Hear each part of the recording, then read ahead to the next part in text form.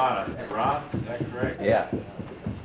He's got more energy when he's sick than most people have when they're well. Somebody told me he was 64 but wasn't admitting to it, so I don't know exactly what he is. That's right. But it makes me mad. He's too old to be that happy. Amen? Yeah. We all doing all that well, but it's Yeah. a joy to see somebody with some years on him still got a smile left. Most of us turned into old crotch patches. Amen? Hard to get along with. Nobody likes to see us coming. But it's nice to be around some folks to enjoy things, enjoy God.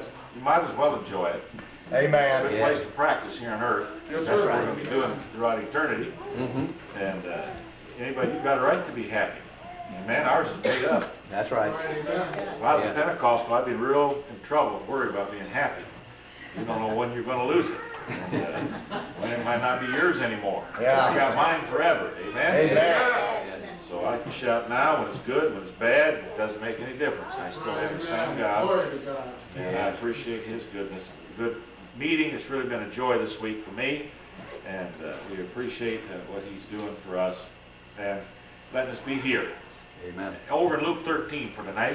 Good to have another church out tonight. This other church was out last night. And good to have Brother Combs. I haven't seen him in some while, and it's good to see him. Appreciate what the Lord's been doing at His place. Yeah. Someone said, well, how do you think most pastors are doing? Well, there are three conditions. They're either in a nervous breakdown, they just come out of one, or they're heading into one. So Yeah. so it really doesn't matter too much where you catch them. In Luke chapter 13, we've been preaching on forgiveness. We dealt with on Sunday quite a bit on Luke 15, where the Lord illustrates to us that He delights in forgiveness, He desires to forgive, and then He has some demands in forgiveness. There's some things that God's looking for when He wants to forgive folk, and I've kind of let it be applied to us and our forgiveness. Be a kind, is that what He said in Ephesians 4:31, 32 through there. Is He be kind one to another, tender-hearted, forgiving one another, even as God, for Christ's sake, hath forgiven us. And so that's kind of the control. Tonight, we talked again last night about the demonstration of forgiveness. How do people act when they've been forgiven? How do they respond? This woman comes to Jesus, and back in Luke chapter 7, what does she do? She takes an expensive ointment, pours it on Him. She makes an open demonstration, kisses His feet, washes His feet with her tears and her hair, just humbles herself, overjoyed, pays any expense to be a blessing. Yes. When someone has forgiven you, what has been your response back to them? When you've hurt someone and you've gone to them and said, please forgive me, and that person forgives you, do you desire to be around them and to love on them and to be good to them? That's right. Amen. Yes. You've received forgiveness and Yes. you respond. Amen. Amen. So many times we take the forgiveness and run. Amen. We just we're embarrassed to see the person we wrong. But we ought to be open to one another. The whole purpose of forgiveness is to bring fellowship. And if fellowship hasn't taken place, then forgiveness hasn't taken place. Tonight, though, in Luke 13, I want you to see the design of forgiveness. What purpose is there in forgiving us? Why does God want to forgive us? And you say, well, He wants us to go to heaven. I believe that, but I don't believe that's the end result. If God wanted us in heaven, the day we got saved, if that's all He wanted, He'd have taken us to heaven. There had been none of this time in between. What is this time in between? I mean, I don't know about you, but the longer I live, I kind of wish now in 1965 He just saved me and thumped me on the head and took me home. I'd be saved in heaven where I've been the last 34 years. But yet that's not been the plan of God. Yeah. And what is it He's looking in those that He's forgiven? What is it that we should be looking for in those that we've forgiven? Or what should we desire in being a forgiven person? If you'll stand with me, we'll read these two verses and I'll let you be seated. Here in Luke 13, verse 1. I read the first three verses because they establish the setting for the parable. I preached some from parables and some from not. Parables have been really misused and abused. They've not been used properly. They've just been kind of like a stepping stone for men's imaginations. You need to be careful of that. Every parable has one message. I remember preaching many years ago on the Samaritan, the Good Samaritan. Remember how he went down into the ditch and he used his garments, he wrapped up the man's wounds and poured wine and oil. And I used that as a type of the Holy Ghost and the blood, and the man's Jesus Christ, and the donkey is the church. He put him on the donkey and carried him, or the donkey's the soul winner, put him on the donkey, carried him to the inn. We make that the church, and the church he left 2 pence. And when I return, I'll repay thee. That's the second coming, and the 2 pence is the Word of God and the Holy Spirit and all that. That's great preaching. It's got nothing to do with the Bible. Yeah. There's nothing in there about that. What it is he said, who is my neighbor? And the emphasis is teaching who his neighbor is.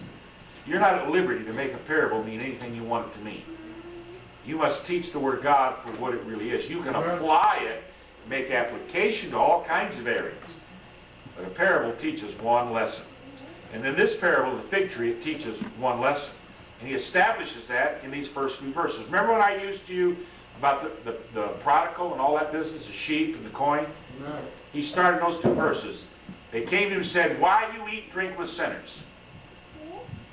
Why are you with these sinners? And he said, he spake this parable unto them. The whole thing was directed about their self-righteousness.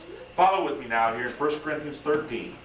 There were present at that time, at that season, some that told him of the Galileans whose blood Pilate had mingled with their sacrifices. There's no historical reference to this.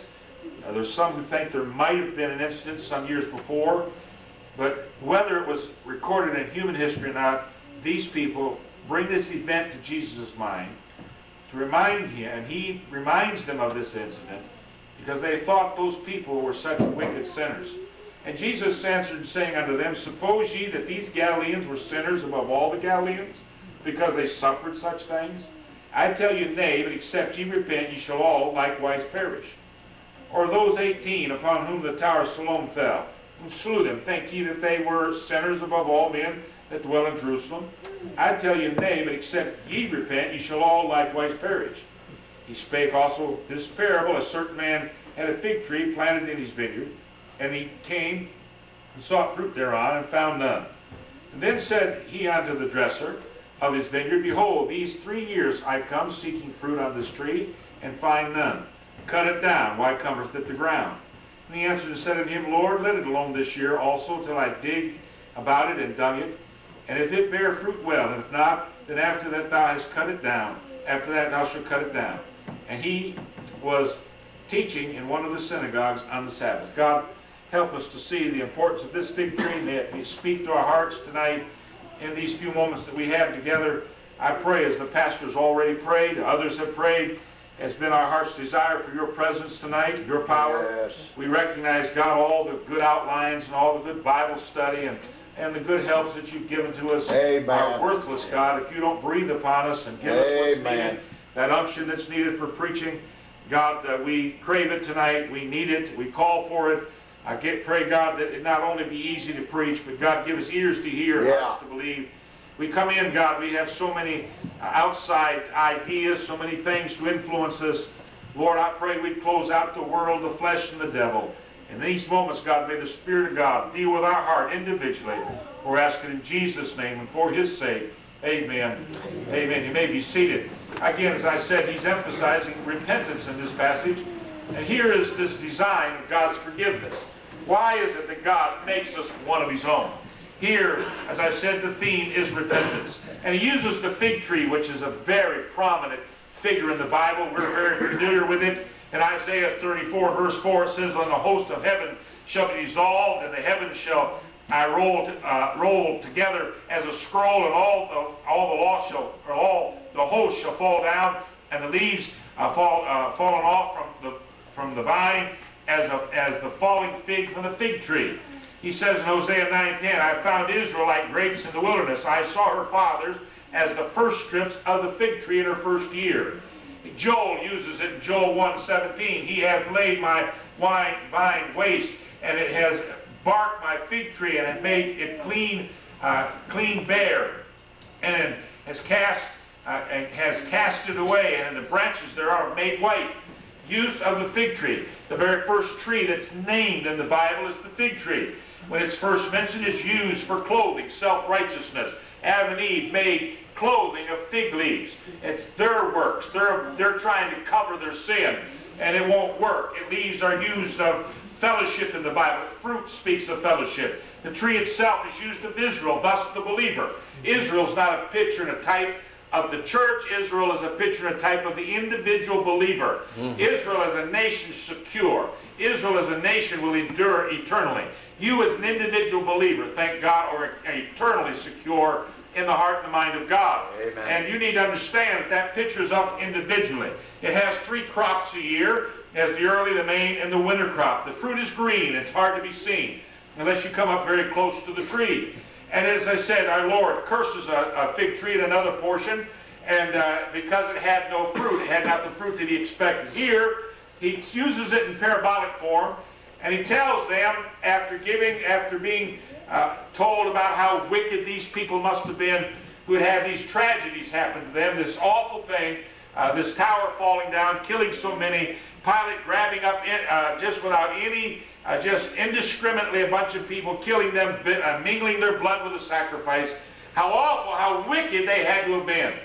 Jesus said, you've missed the mark, people. He said, it's not how wicked someone else has been. You need to be concerned about how wicked you've been. You need to learn that you must repent for yourself. And he's not talking to a bunch of ragtag Jews. These are his disciples. These are people that are his followers. Repentance isn't a one-time deal for the Christian. Repentance is a life. When you got saved, you repented, and you spent the rest of your life repenting. We are in a repentant mode. We believe in repentance. Listen, we ought to be bowing our head before God every time we turn around. We're not fit to have eternal life, but it is a joy to have it. And he wants to deal with our hearts and the idea of repentance. And so he uses this tree to illustrate it. The first thing that you need to notice about this tree, and that is this is protection. It says, he spake also this parable. A certain man had a fig tree planted in his vineyard.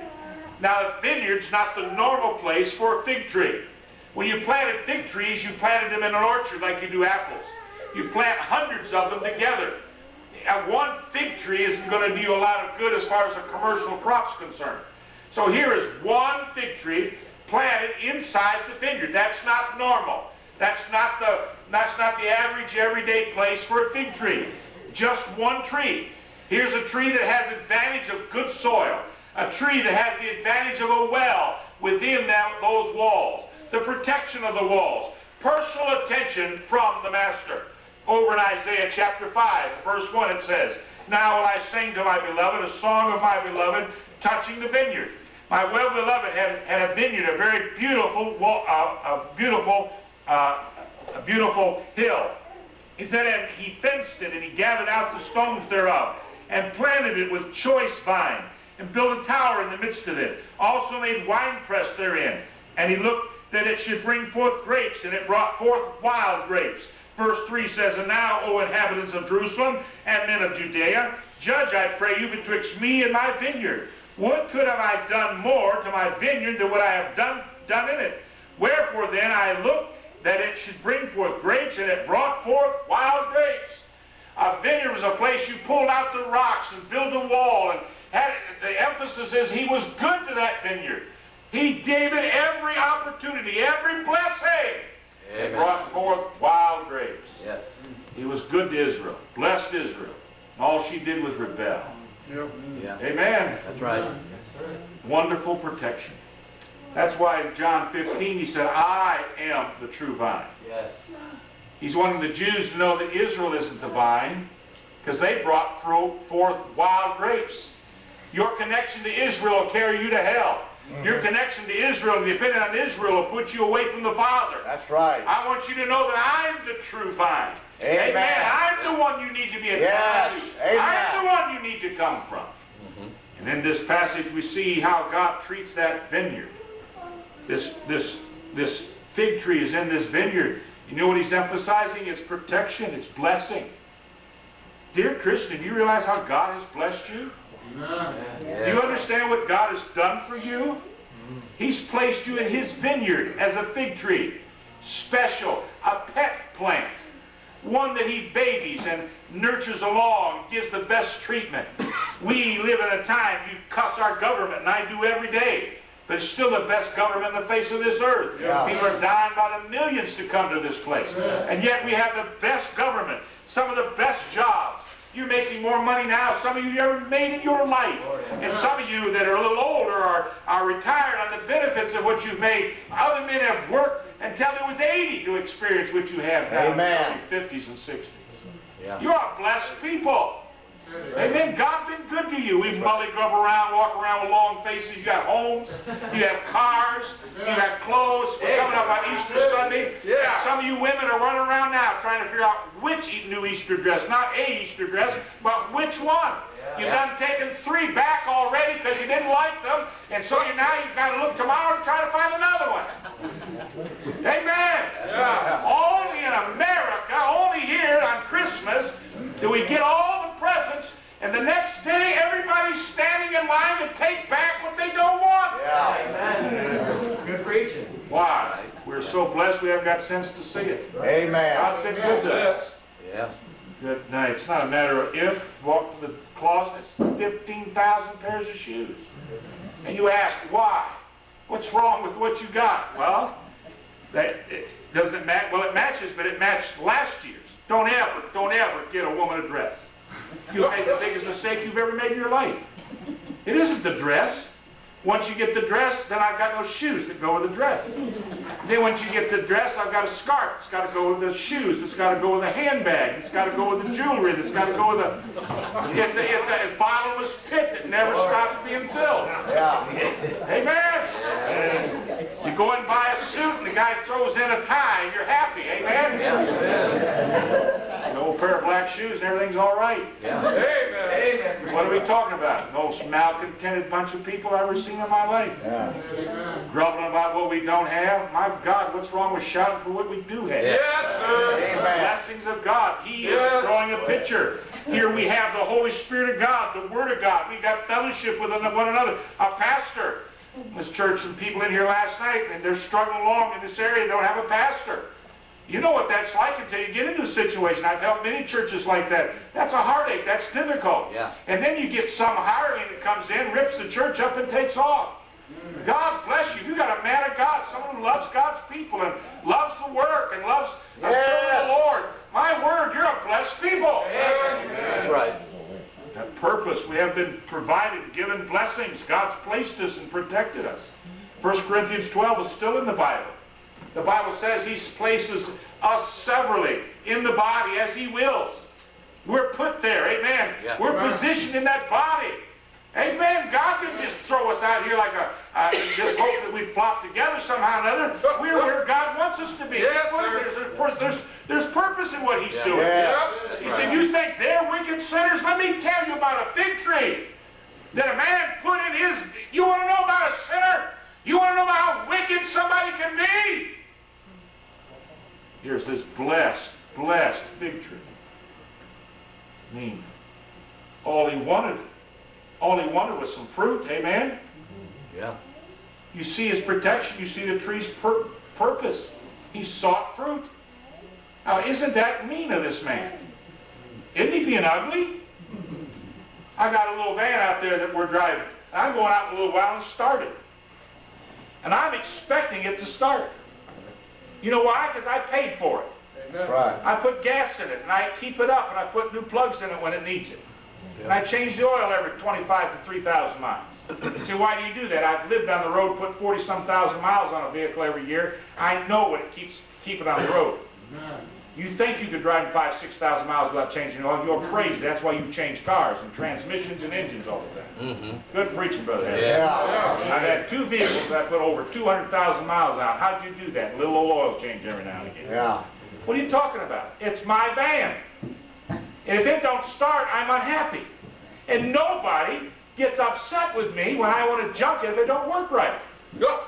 Amen. It's my car. Yeah. Hey, what are y'all looking at me like that for? Does that make me... I planted a large garden every year. And we put in 18 to 20 tomato plants, and if you treat them right and do right by them, they'll give you 2 to 3 bushels of tomatoes. Yeah. Now, when I went out there and I didn't get 2 or 3 bushels of tomatoes, I jerked them out of the ground.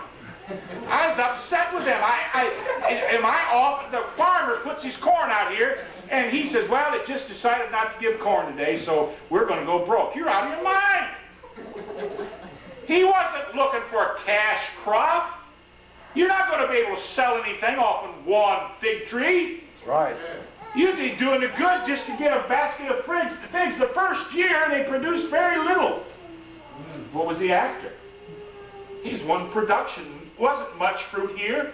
More fruit. He was just wanting the normal, natural, expected results. Nothing out of the ordinary. He wasn't looking for a little sampler. I have my ideas. He was probably looking for something to put together for his children, or maybe to set on his table. Look what I got out of my prize fig tree. There's a man in our church in California where we got saved, Brother Kirkman, and he had 4 or 5 different kinds of fruit trees. In California, they grow a lot of fruits.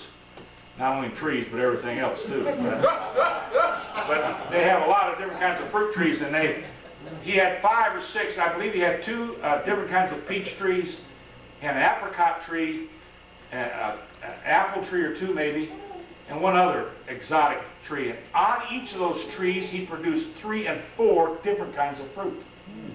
He had 3 different kinds of apricots on 1 apricot tree. 3 or 4 different kinds of apples growing. He had a little shed out there, nice little thing. He grafted these branches from other trees. Not all of them took. It was work. It was difficult. He had to treat them special, and he sprayed them and looked. But every winter he'd put together these beautiful fruit baskets of these hand-picked, hand-grown, specially. You couldn't buy them anywhere. He gave them to his pastor. I know he gave him some one year. He gave them to his children, to his special friends. You know what you are tonight? You're God's special gift. Amen. God's put you in a protected place, and looked after you, and He's fertilized you, and He's worked in your life and given you all you need to produce for you. His own personal protection and attention. Amen. When He comes to you, He's looking for fruit. So He's being a little harsh, is He? I don't think so. I'm the vine, you're the branches. Is that not what He says? He said, my Father's the husbandman. Every branch that He says, every branch in me that beareth not fruit, He taketh away. And every branch that beareth fruit, He purgeth it, that it might bring forth more fruit. Now you're clean through the word which I have spoken unto you, I to me and I in you. And the branch cannot bear fruit of itself. Without me you can do nothing. You know that in John 15 about we're to bear fruit, and more fruit, much fruit. Is it unreasonable that the vine dresser should expect to have vines and have fruit and have grapes on it? We get a crazy idea. You know, you plant a garden, and I never in this world ever expected anything but for my garden to produce. If I fertilized it and watered it and took care of it, amen? Amen. Yes. I usually talk to my tomatoes. I gave them names: Bertha, Betty, Joanne. Usually my worst members, ladies, I named my tomato plants. That way I could talk ugly to them, they couldn't talk back. Amen? But I'd go out and early in the morning, every morning, wait for them tomatoes.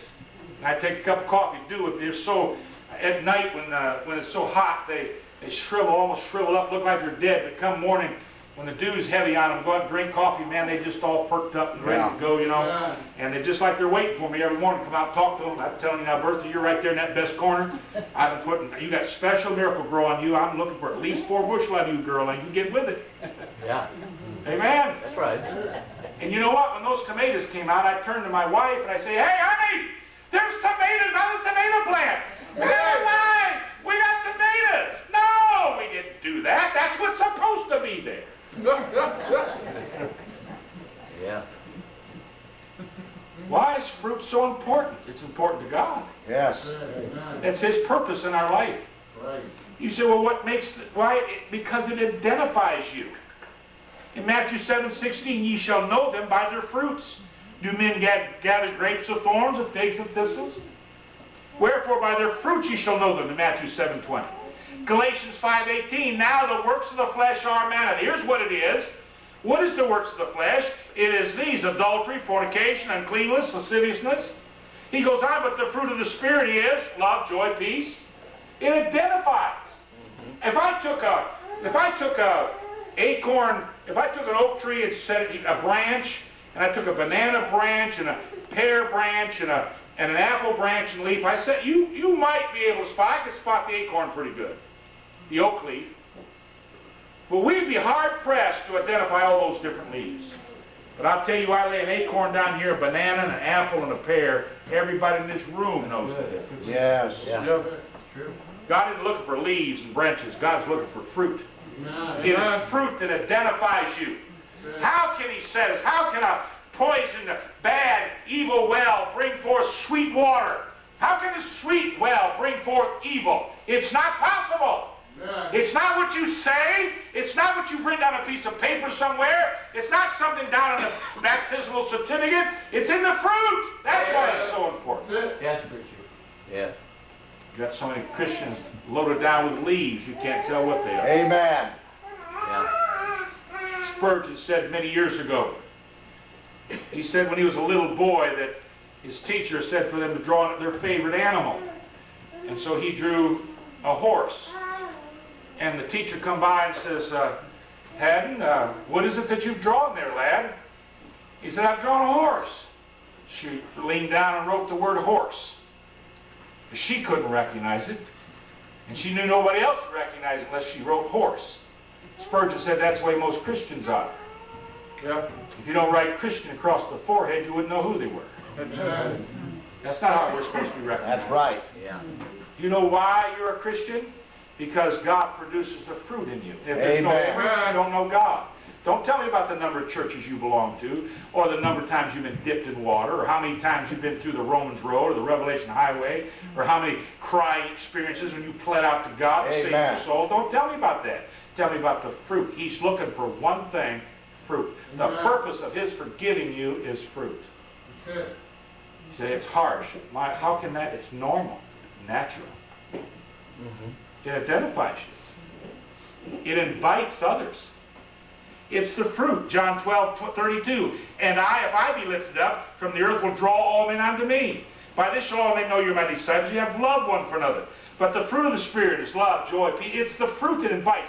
Why do the animals come to the tree? Why do the bugs and all that come? Do they come for the fruit? Yeah. What draws, invites to the tree? It's the fruit. What is it's going to draw people to this church and to you as a Christian? Amen. It's the fruit. The fruit of love and joy and peace, not bitterness and anger, sitting around with a mully. I mean, you wouldn't smile. I mean, you don't have anything in you to enjoy God. Yeah. Deader than last year's cracker juice. Why? You got no God. Oh, you got religion. You know what draws? Everyone stop to ask yourself why nobody wants to be around me? Why can't I get anybody to God? Nothing there to draw. It's the fruit that draws. That's good. Amen. It's the fruit that identifies. It invites people. It's the fruit that imparts life. And God said, behold, I'll give you every herb bearing seed, Genesis 1:29, and upon the face of the earth, and every tree in the which is the fruit of the tree, yielding a seed, to you it shall be for meat. It says in Leviticus 25:19, and the land shall yield her fruit, and ye shall eat your fill and dwell therein safely. In Joshua 5:12, and the manna ceased on the morrow after they had eaten the old corn of the land. Neither have the children of Israel manna anymore, for they did eat of the fruit of the land of Canaan that year. In Nehemiah 9:15, they shall be strong cities and fat land, and possess houses full of goods, wells digged, vineyards and olive yards, and fruit trees in abundance, that they did eat and were filled and became fat and delighted themselves in the greatness of God. Life comes from the fruit. It's the ministry of the New Testament church to give increase. Our fruit, people eat of that, and they get strength from that. So many times we're eating our own fruit. Have you ever watched the fruit tree eat its own fruit? It bears fruit for others. Amen. That's right. They don't eat its own fruit. We're devouring ourselves. What's in it for me? Where's my blessing? How come I'm not getting anything? Never dawned upon you that you're not supposed to get anything, but you're supposed to be giving something? Good preaching, Brother Haddon. That's right. Yeah. It passes out. It gives over.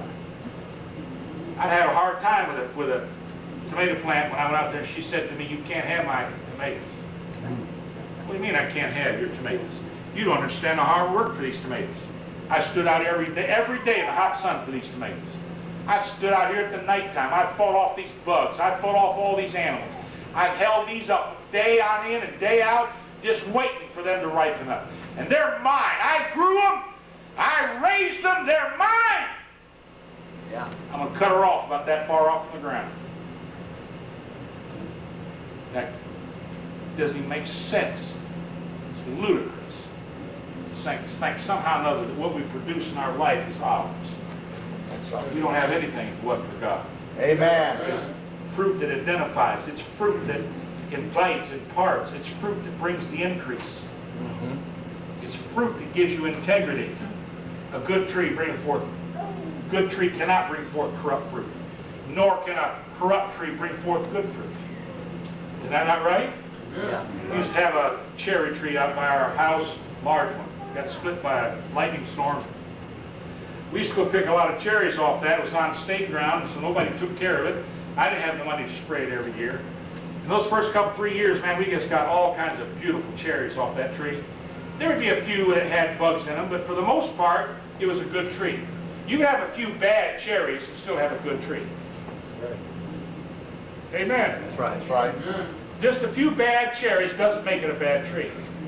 Same thing when those bugs finally got into those cherries. You know what happens? You don't spray, the blossoms come out, those little bugs go inside the cherry blossom, and then it lays its egg in there. And then that blossom closes up and produces a cherry, and inside there's a little larva, and it hatches out, and it's bad cherries. Now we found a lot of good cherries on that tree, but most of them were bad. It became a bad tree. Nothing any different about that tree than the year before. Still the same tree, the fruit's bad. And so the tree's called bad. Your integrity, Yes. who you are, who you say you are, is all wrapped up in the fruit that you produce. Amen. Yeah. It's just beyond me. I planted it. It was a tomato plant. It said it was a tomato plant. It had tomato plant. I remember one year my boys went down. And they didn't know. We always put the envelopes at the end. You know, carrots, beets, radishes. You know what I'm talking about? Because you don't know what them little boogers are until they get up a ways. After you farmed a while, you can tell. But basically, you know, weeds get overgrown. And I had put my melons one time real close to my cucumbers. Don't ever do that. I'm just giving you a little farming hint. Because those vines will get together. You have the sorriest taste of melons you ever ate in your life. And they don't pollinate, but they do infiltrate somehow or another. They mess each other up. But anyway, they went down through there with a weed whacker, man. They took all my envelopes, my stakes, and everything out. And when it come up, I didn't know soup from nuts. I didn't know what it was. I knew I'd put certain things in certain places. I really wasn't too sure how to thin them out. But I tell you, when the carrot came and I popped it up, that was a carrot. Yeah. Amen. It brought integrity back to the carrot. You understand? Amen. Now, if I'd gone out to those tomato plants and out popped green peppers, I'd have been in trouble. Something wrong with it. Green peppers could have been wonderful. That's not the point. I put tomato plants in there. Never did happen, you know. Just didn't happen. I never did get that melons and cucumbers straightened around until they come out. And then, you know, the summer squash got the big big old yellow flowers. They're not hard to spot. Here I had them poor little melons down in the midst of them cucumbers, and cucumbers in down around. You talk about a mess. It wasn't hard to tell which vine was which because you found the right thing hanging off the vine. Amen. Amen. That's right. God makes it simple for us ignorant folk, doesn't he? Amen. Anybody can farm. I appreciate it. Doesn't make a lot of sense, does it? I mean, you put it in, it comes out. Yeah. It's just what you expect to be there. God's looking for fruit, people. Yes. What kind of fruit you talking about? It's easy. He said he'd like to see some fruit of our lips, giving thanks unto his name. That's over Hebrews 13:50. The fruit of our lips. Wouldn't that be good? Can't you do that? When he comes into the vineyard, and look at, can't you give him some fruit of your lips? You're a good God. I love you. I'm Amen. glad to be in church. Amen. You ought to place a permanent smile on your face and leave it there. Yeah, amen. Stop calling yourself Christian. Where in God's name you get off to ever have a bad day? Where do we get that business? Our worst day being saved is better than any great day we had when we was lost. Yes, yeah. That's right. Christians spend half their time looking backwards. Yeah. And nothing back there. You sound like that children of Israel in the wilderness. Man, if we could just have the garlics and the leeks and the onions. They never ate garlic, leeks, and onions. They barely got straw to make bricks with. They were living in bondage. Isn't it odd how we remember the world? What was good about dope and hell and living like a junkyard dog? What was good about whore-hopping around, getting up in the morning not even knowing where you've been or who you've been? Nothing good about that. Nothing. You hear me? Nothing good about that. Amen. God's good to us now, is he not? Amen. Yes. What's wrong with a little praise of our lips? That's fruit. What's wrong with Romans 6:22? For now being made free from sin and become servants to God, you have your fruit unto holiness. Wouldn't the fruit of holiness be something? Boy, I know that makes some of you really scared, holiness. Man alive, that's fruit unto God. Yeah. He says your fruit unto holiness and the end everlasting life. He talks about fruit of good works in Colossians 1:10, that you might walk worthy of the Lord, all pleasing, having fruit in every good work. What's wrong with the fruit of souls? What's wrong with the fruit of giving? When therefore I have performed this, Paul says in Romans 15, and have sealed to them this fruit, I will come by on you in Spain. He's talking about the money he was carrying. When I take this money and I get it sealed and all settled, that's the fruit of giving. Boy, getting quiet, isn't it? What about the fruit of chastisement? He says, the chastisement for the present seemeth not to be joyous, but grievous. Nevertheless, afterward it yieldeth the peaceable fruits of righteousness. Amen. What chastisement is supposed to produce? That word yieldeth is a farming term. We talk about an acre yielding so much.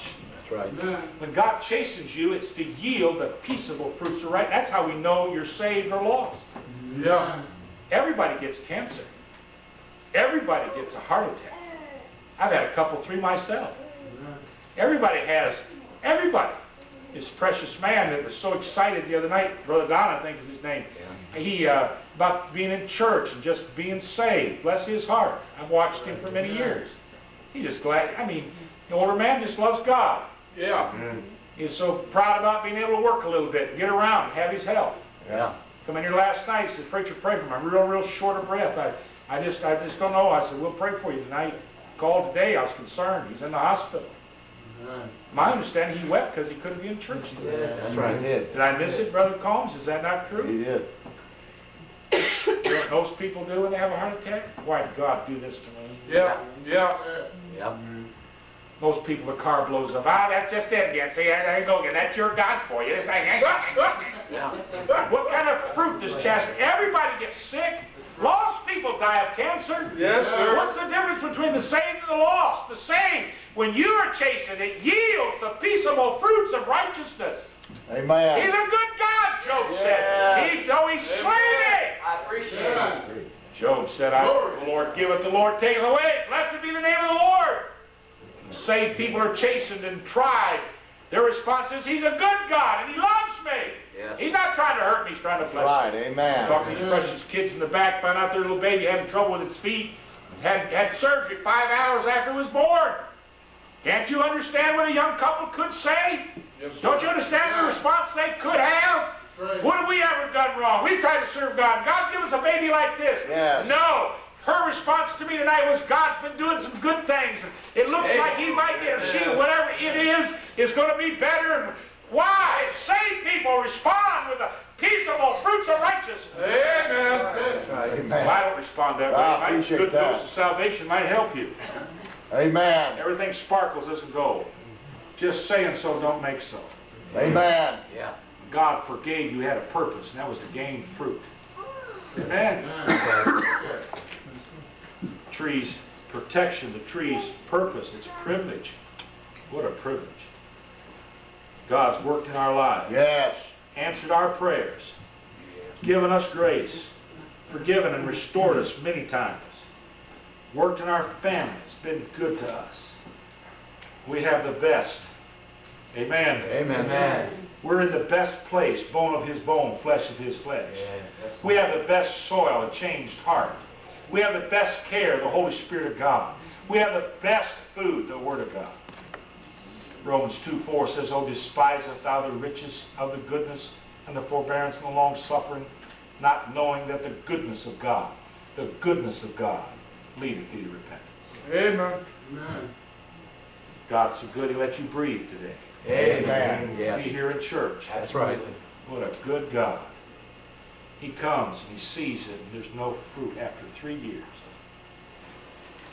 Why cumbereth the ground? Cut it down.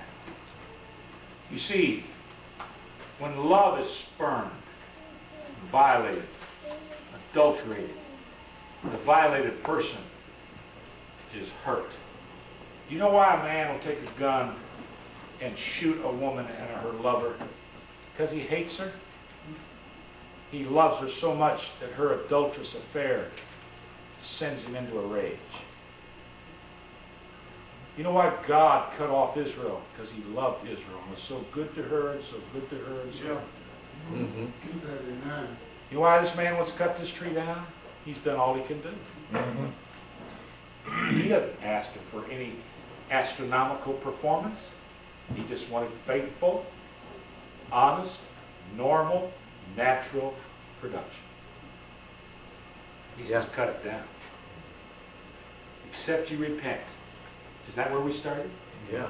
You shall all likewise be. You think Yes. those people are wicked? Let me tell you about a wicked tree. A wicked person who claims to know God, who claims to love God, who claims to be forgiven and cleansed in the blood of the Lamb, and produces nothing. That's, Yes. am I not telling the truth? That's it. Amen. That is wicked. Thank God for an unnamed servant. In the Bible, there's 2 or 3 unnamed servants. Remember that servant in the book of Ruth that came to Boaz? Boaz says, who's that Moabite girl over there? Oh, let me tell you about her, Boaz. That's Ruth. She came up to Naomi. That's Naomi's daughter-in-law. But she's out here every day. She's in the field. She doesn't go anywhere else. She does her work. She tends to her business. She takes care of her mother-in-law. Hey, folks, when we're in the field working and our Boaz is in heaven, we have an unnamed servant called the Holy Ghost. He's watching what we're doing. He knows where we are. And he's reporting back to Boaz. Amen. This servant comes to the master and says, don't cut it down, Lord. Don't cut it down. Let me dig and dump. Both of those are unpleasant tasks. I can remember we used to have to dig along some of our rooted plants. By the time we got done digging and put some fertilizer, dung, mahuna, if you don't know what that is, and put it down along that plant looked like it was going to die. Give it a couple of days, boy, and they just perked right up. Amen. Yeah.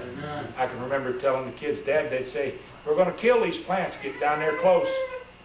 Don't want to get too close. Get down right in those roots. But Dad, get in and they'll be all right. They'll snap back. We put a little fertilizer, wet them down. They look like they're half beat to death. Boy, those plants just come up in a couple of days, get strong. You see that corn just shoot up. Carrots just go crazy. Wow. Yeah. Digging and dunking.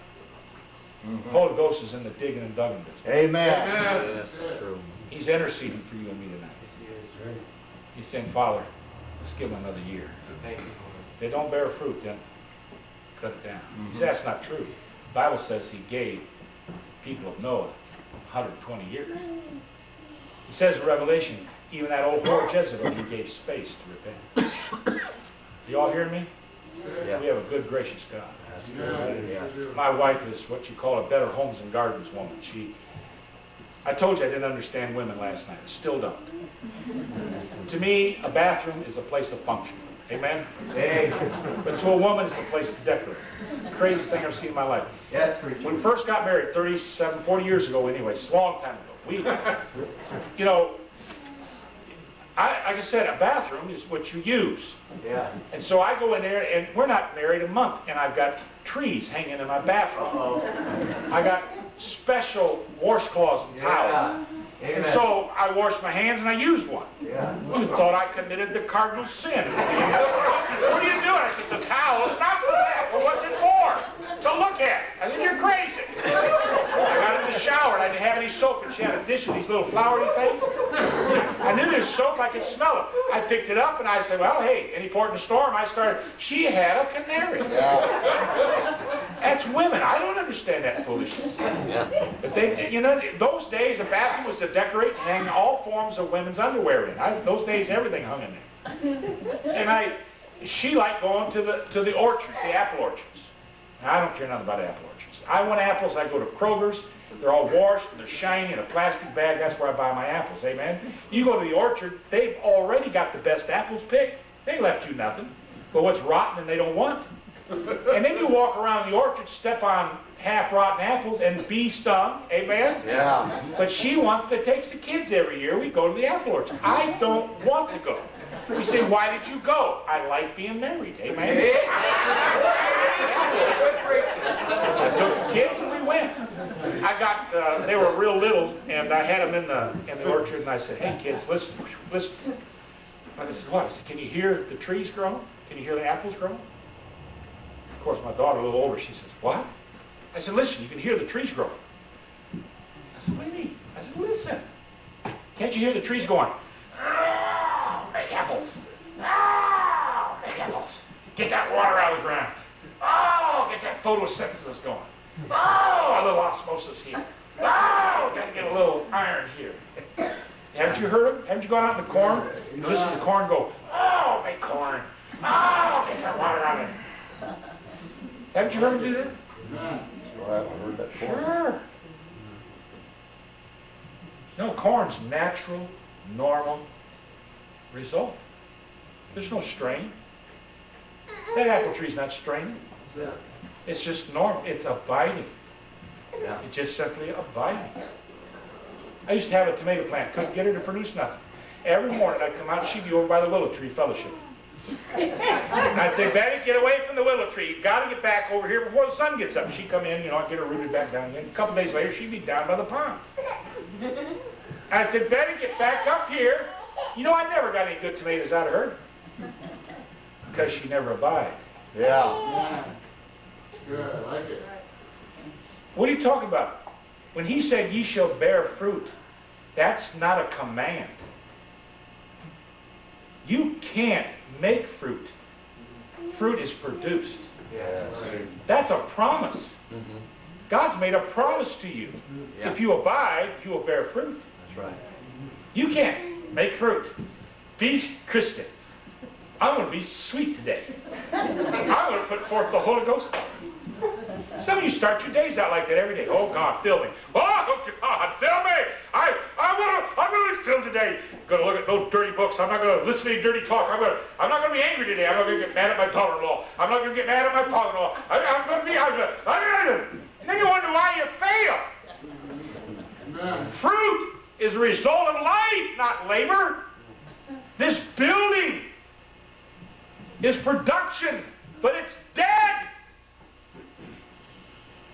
You can make a machine and it'll work. It takes labor to make a machine, but that machine is dead. You take an apple. It took a lot of labor to get that. You realize what's going on inside of a plant? Osmosis down in the roots and the photosynthesis that takes place, the chemical changing that's going on. That plant is working night and day inside. And what comes out of that is life. Something that can impart life. That's it. Yeah. You know, we got most of our churches? Mechanics. Yeah. We got work and labor. No life, no love. Amen. You're trying to be something that only God can make you. Amen. Sure, I like it. And you can't be made that without being first born again. Amen. What's the warning in our passage? Talking to saved people. Except you repent. You think these sinners out here are so wicked? You think those boys and kids down at Michigan State are so vile people? And they are vile. And they'll never get what they really deserve. We got them all around us. Wicked. Sinners are wicked. Car flies off the road into a hole out here. Some drunkard goes off in eternity. He probably didn't get killed soon enough. He's probably hurt enough people in his life. He deserved to die. I understand all that. But you know what Jesus says? Except ye repent. Yeah. Right, amen. Why? Me? Are you that fig tree that just sucked? Howard Hendrickson said of this tree, he said, worse than useless.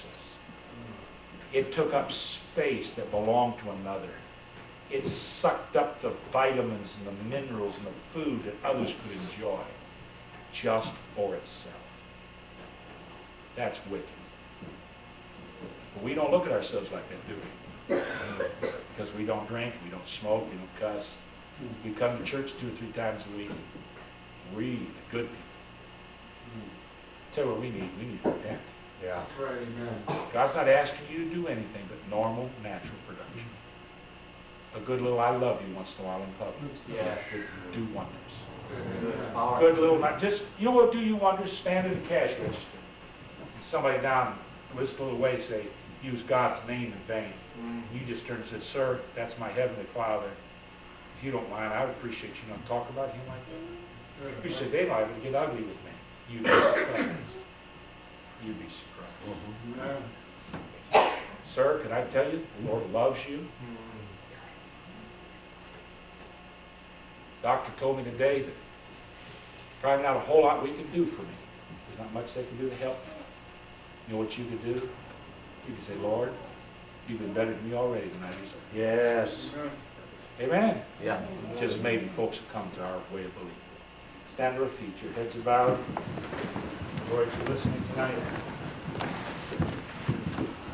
The revival group comes. Will come at the house of God. Things are going to get right. It's going to get right with God's people. We're going to have to stop complimenting ourselves and start condemning, recognizing our need to be fruitful in a very unfruitful age. God, I love you. Bless these precious people. Help us in this invitation. Lord, may we do that which is pleasing to you. God, we are definitely in need. We need to repent. We need to return to those things that are pleasing to thee. God, what a joy it has been to be reminded tonight that we are a blessed people and been given much. God, may we see it, I pray in Jesus' name. Why don't you come as our sister plays? Been our custom these last few services. Just slip out of your place and come. You say, well, preacher, if I come, everybody will think I'm so wicked. Hey.